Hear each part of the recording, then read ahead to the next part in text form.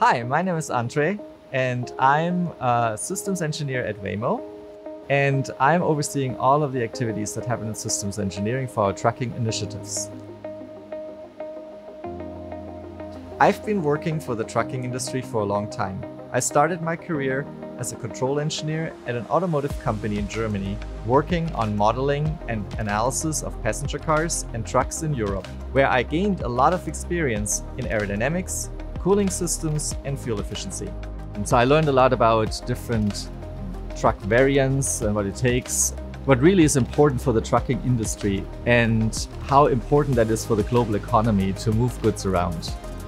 I came to Waymo because my heart is with control engineering, and I'm very passionate about autonomous vehicles.